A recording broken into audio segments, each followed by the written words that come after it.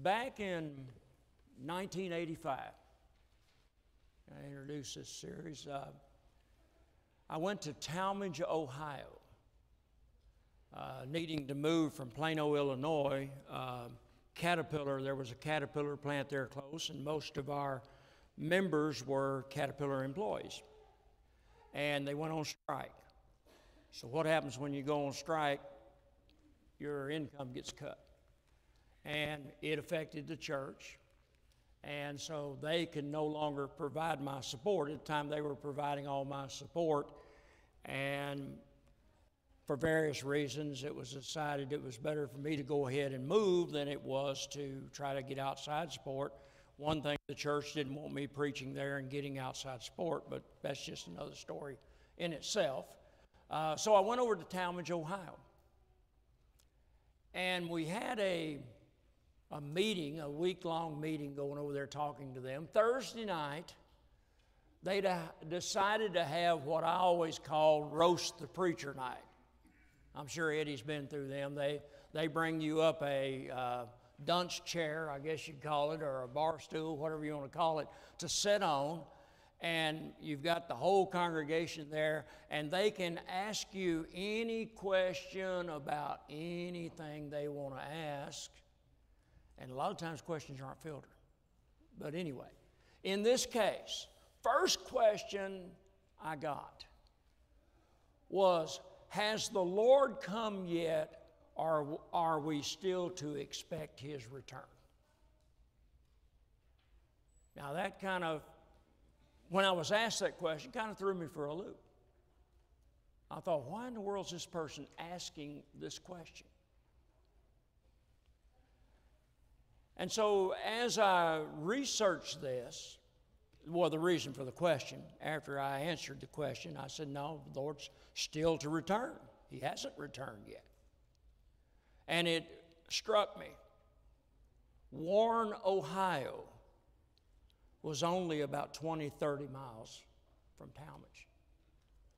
Warren, Ohio, this doctrine that we're talking about tonight, the ones that really promoted this doctrine and really taught this doctrine were from Warren, Ohio.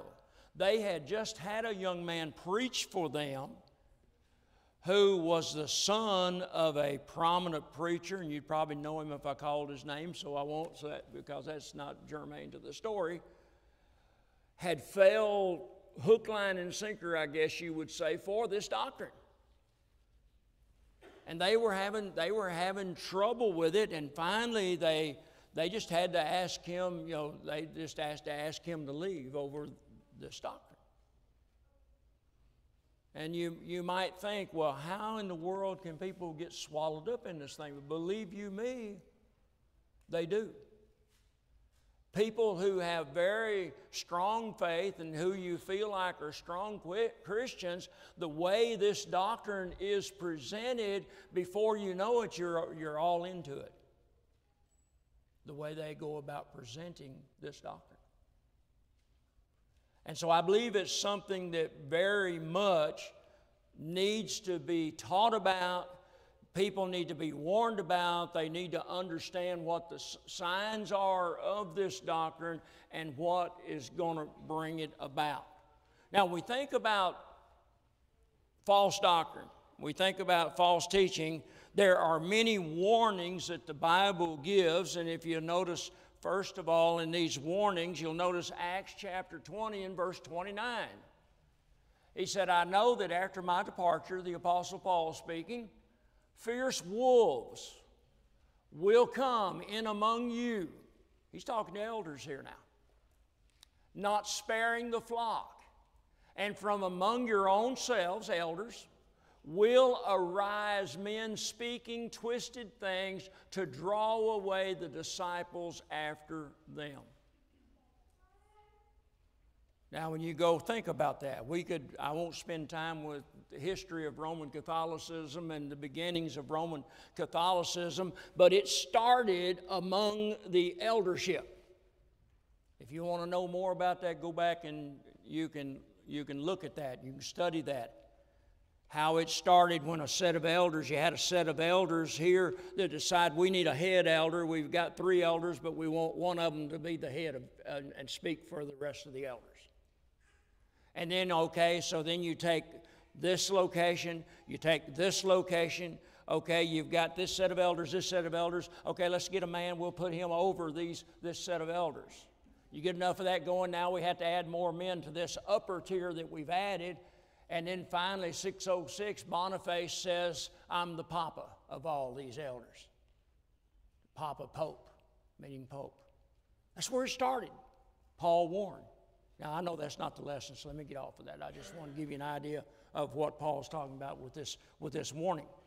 Galatians 1, verse 6, I am astonished, Paul said, that you are so quickly deserting. He says, let me go down here, man. It's hard to read that far away. Him who called you in the grace of Christ and are turning, here we go, to a different gospel. Not that there is another one, but there are some who trouble you and want to distort, watch this, the gospel of Christ. There's a warning. There's going to be some that's going to distort the gospel. And then Paul says, to even make it stronger, even though if we or an angel from heaven should preach to you a gospel contrary to the one we preach to you, let him be accursed or hung on a nail, anathema. The idea there. 1 John 4, verse 1. Beloved, do not believe every spirit, but test the spirits, whether they are from God. For many false prophets have gone out into the world. Test the spirits. Compared to what the Bible says, like the lady I told you about this morning, following along in the Scripture, till her page got blown to a different place and she thought she had found a false teacher. All it was, she'd turned the page. But that's good, she was on guard. Realize eschatology now. What is it? Here it is. Eschatology, doctrine of last things, means the idea is entertained at any period on the future life, the end of the world, resurrection, judgment, the eternal destinies of mankind. International Standard Bible Encyclopedia, Volume 2, page 979. And then, come on, there we go, realized. Well, if something's realized, it's what? Has been accomplished. So we have the idea that all that's happened. So that's just what the name means. Realized eschatology is a doctrine of completed things.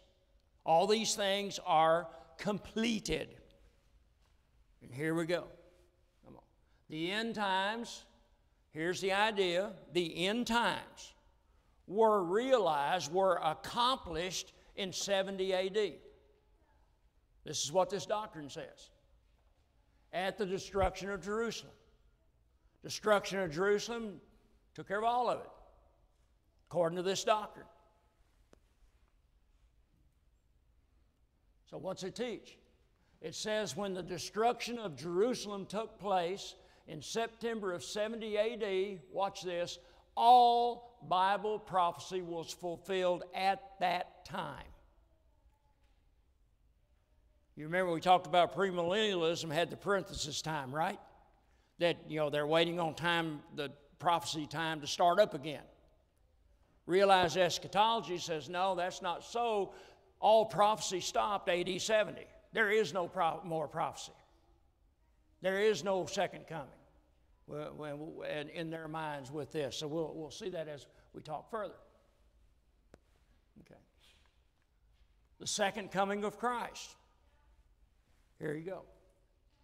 All New Testament passages about the second coming of Christ. Watch this, and I'll show you some quotes from the Spirit of Prophecy in a minute, the book they wrote, that C.D. Beagle wrote about this, have nothing to do with the actual return of Jesus for the saved. That's what this doctrine says. Now, if they come out and tell you that right off, you wouldn't accept this doctrine, would you? But they don't come out and tell you that. They don't come out and just right out in the open tell you that right off. Instead, all second coming passages, now listen to this, watch this, have to do with a spiritual, invisible. Remember, premillennialism had an invisible coming and the rapture. Now they've got an invisible coming of Jesus in AD 70 through the destruction of Jerusalem. All right? The resurrection of the dead. The resurrection does not involve the physical body. Not involved in the resurrection, according to this doctrine. Instead, the resurrection of the dead actually refers to a resurrection, look at this, watch this, resurrection of the Christian system or the church from persecution inflicted by the Jews between 30 and 70 AD. We're not talking about a physical resurrection. We're talking about a resurrection of the Christian system because they've been persecuted, according to this doctrine. Then the day of judgment. What about the day of judgment? See what to do with that. Not a time in the future. There's not a time in the future when all men and women will give an account to God for the deeds done in the bodies. That's not going to happen, according to this doctrine. Here it is. Instead, Judgment Day is the destruction of Jerusalem. Again, occurred AD 70.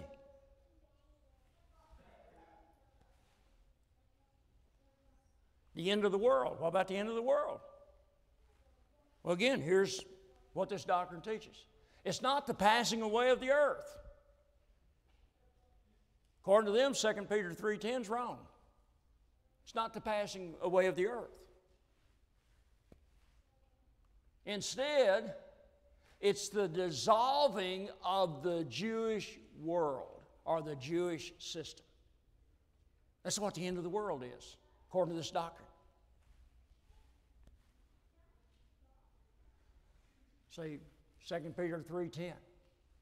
They say that's not talking about the physical world, that's talking about the Jewish world system.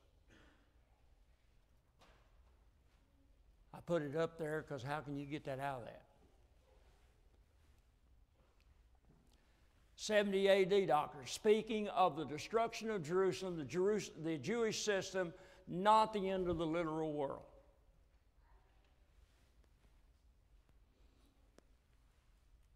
The kingdom of Christ, not fully established on Pentecost. Now, they didn't say it's not established on Pentecost, but it wasn't fully established. Keep in mind how they say that. What did it take? Instead, the kingdom was born or established on Pentecost, but it did not come with power and its fullness until Jerusalem was destroyed in 70 AD. It didn't come with power on Pentecost. It just came into existence. Then we had to wait till 70 AD before it got its power.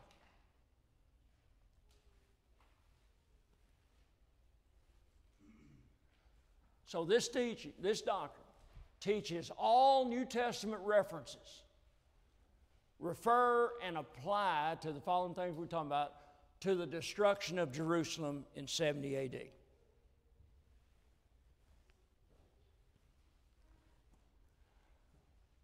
Spirit of prophecy. If you want to read more about this doctrine, that's the book. But just keep in mind as you read it what it is. Here's his quote, page 79, about the last days. The last days, therefore, never apply to the Christian age, but always to the closing period of the Jewish age, which ran from Pentecost to the fall of Jerusalem. Spirit of Prophecy, page 79.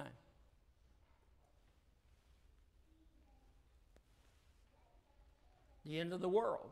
Spirit of Prophecy, page 83. The world marked for destruction in prophecy, the end of which involved the second coming of Christ and resulted in the redemption of true Israel, was the Jewish world. Therefore, it is the end of the Jewish world, not this material earth. Spirit of Prophecy, page 83.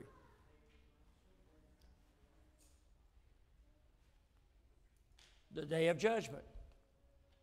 Spirit of Prophecy, page 131. The world reserved unto fire against the day of judgment and perdition of ungodly men was the Jewish world. I'm telling you, a dangerous doctrine.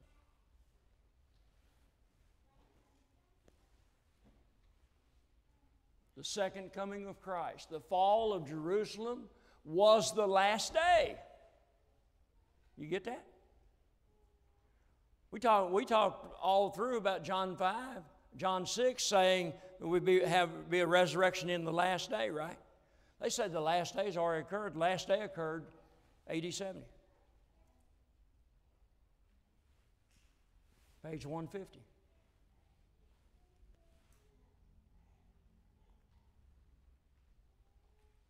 Well, when we think about this, Paul had to battle this doctrine.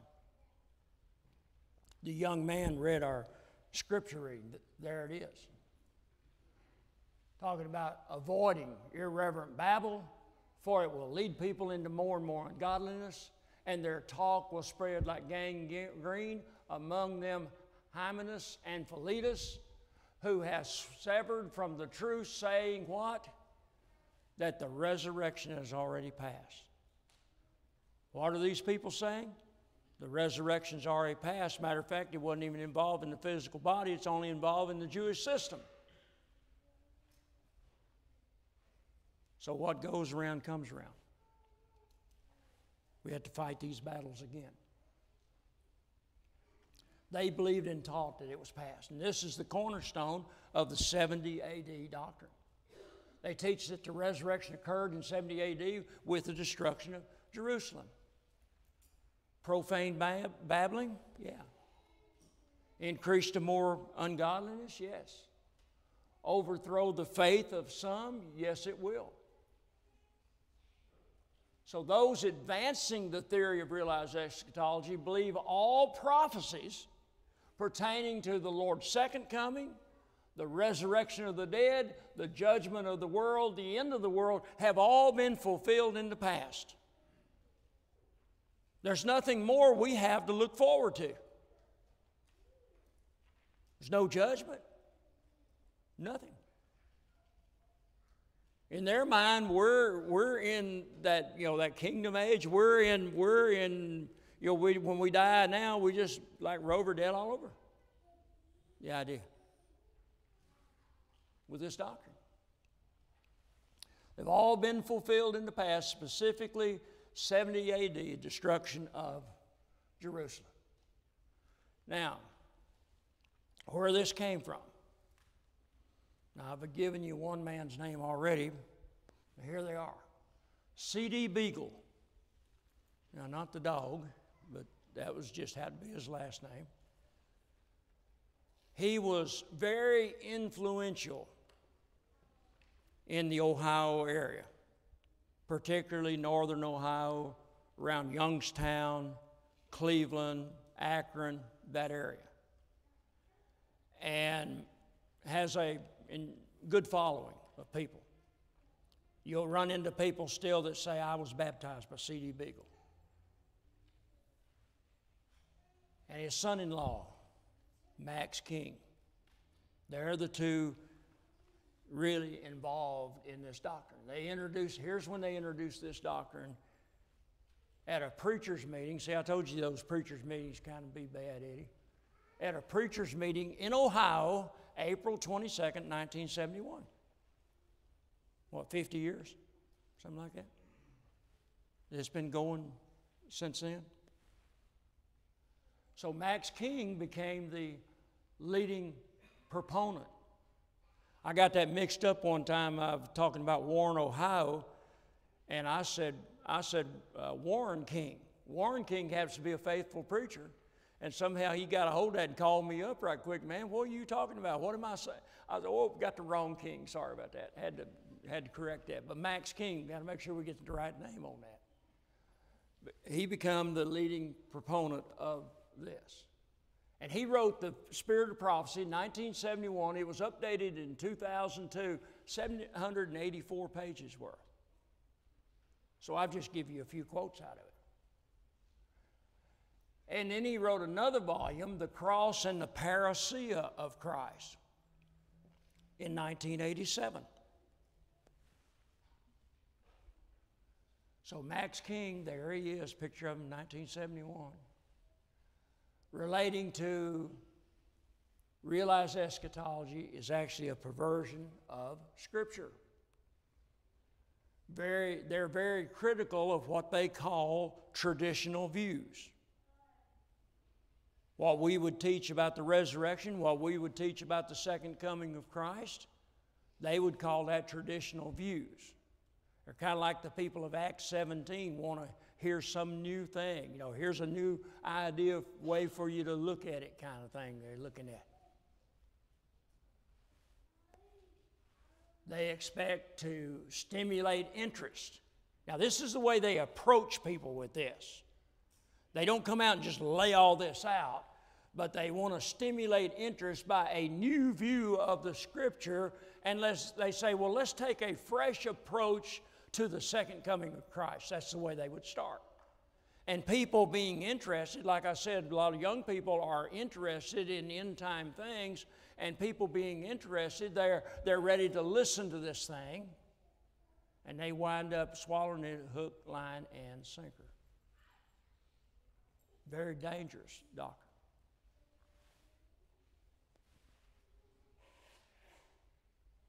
In the introduction, C.D. Beagle, Max's father-in-law, writes, to say this book is controversial, he says, is putting it mildly.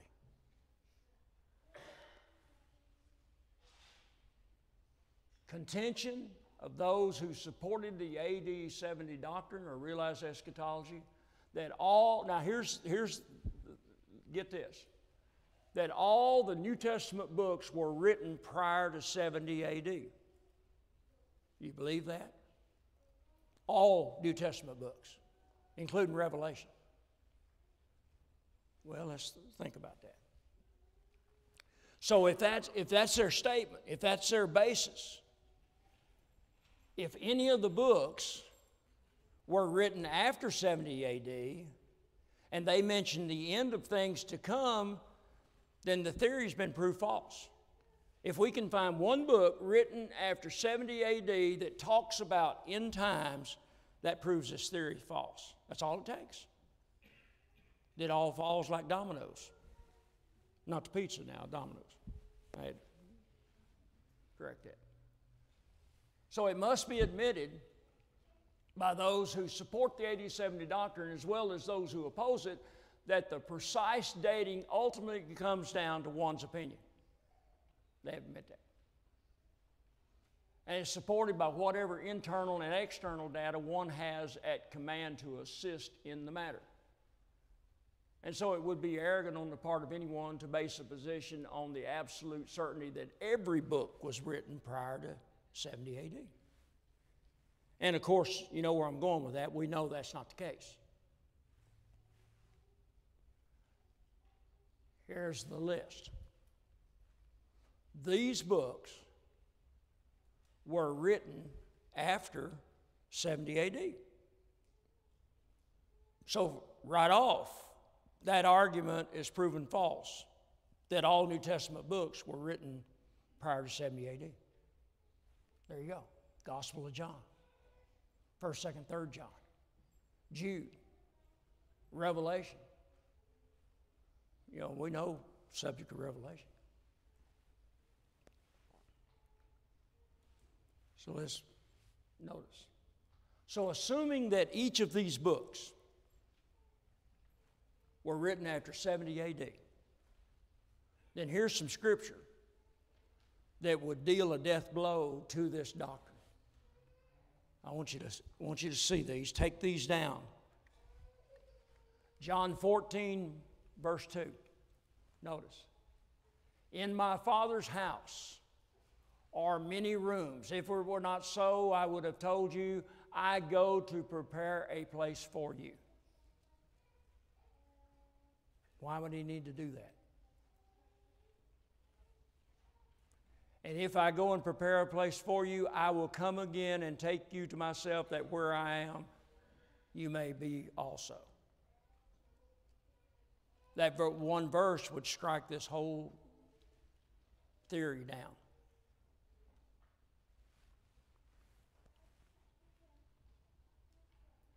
1 John 2, verse 8.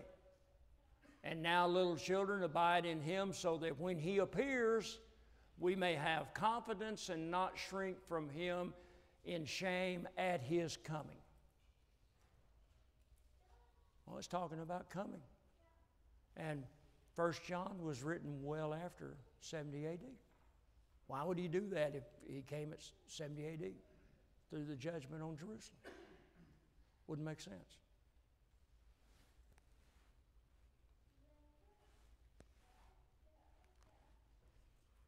First John 3:2. Beloved, we are God's children now, and what we will be has not yet appeared, but we know that when he appears, we shall be like him, because we shall see him as he is. See how that'd be a problem with that doctrine, don't you? Jude 14, verse 14.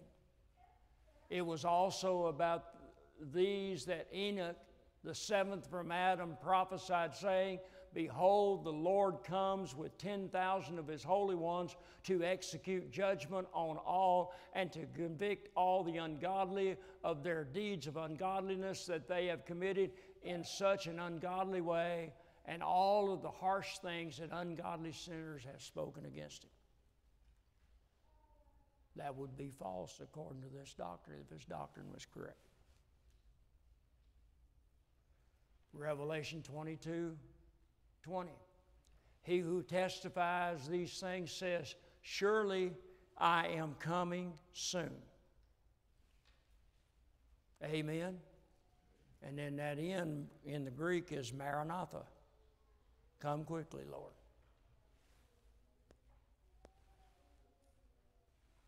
So, those advancing the theory of realized eschatology believe that all prophecies, again, the Lord's second coming, the resurrection of the dead, the judgment, the end of the world, have all been fulfilled. Now, what I do with this series from here is I deal with every one of these individually. I deal with what they're teaching about these, and then I show what scriptures. And that's the way I would suggest dealing with this. And then the last lesson that I do on this, and Eddie's got these lessons if you want to see any of them, and particularly I would say get the consequence lesson, the very last lesson. Because there are some consequences if this doctrine was right. One thing, why would we need to partake of the Lord's Supper if this doctrine was right? See, there's one problem. You get into problems about worship. You get into problems about a lot of songs we sing. Why would we sing those songs if the Lord's already come AD 70 through judgment? Wouldn't make sense. It's very dangerous. Like I said, it's going to all parts of the United States, and it'll probably be down this way someday. I mean, it's very prominent in the Midwest.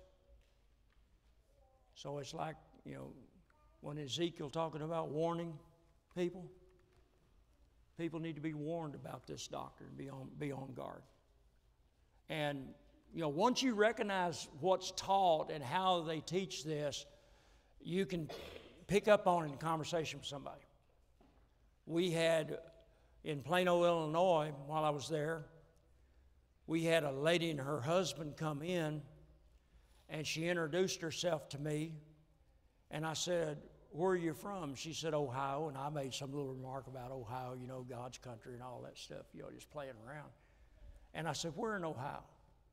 She said, Warren, Ohio, which kind of give me a eerie feeling. Oh, man, you know, what are we fixing to deal with here? What are we going to have going on? I said, who was your preacher? Guess who she said? Max King. So I knew where we were going, where, you know, what was about to happen. And they were pretty popular with the people. They were pretty social with the people. And I said, it won't take long if people aren't indoctrinated. They're not going to teach it out here in the auditorium. They're going to go house to house, aren't they, Eddie? And teach it to individuals in your home. You know, a new way to approach the resurrection, a new way to approach the second coming. That's how it happens. And that's certainly what I was afraid was going to happen in this situation. I moved, but they were still there when I moved, so I don't know what happened from there. But that's one thing. So that's the lesson.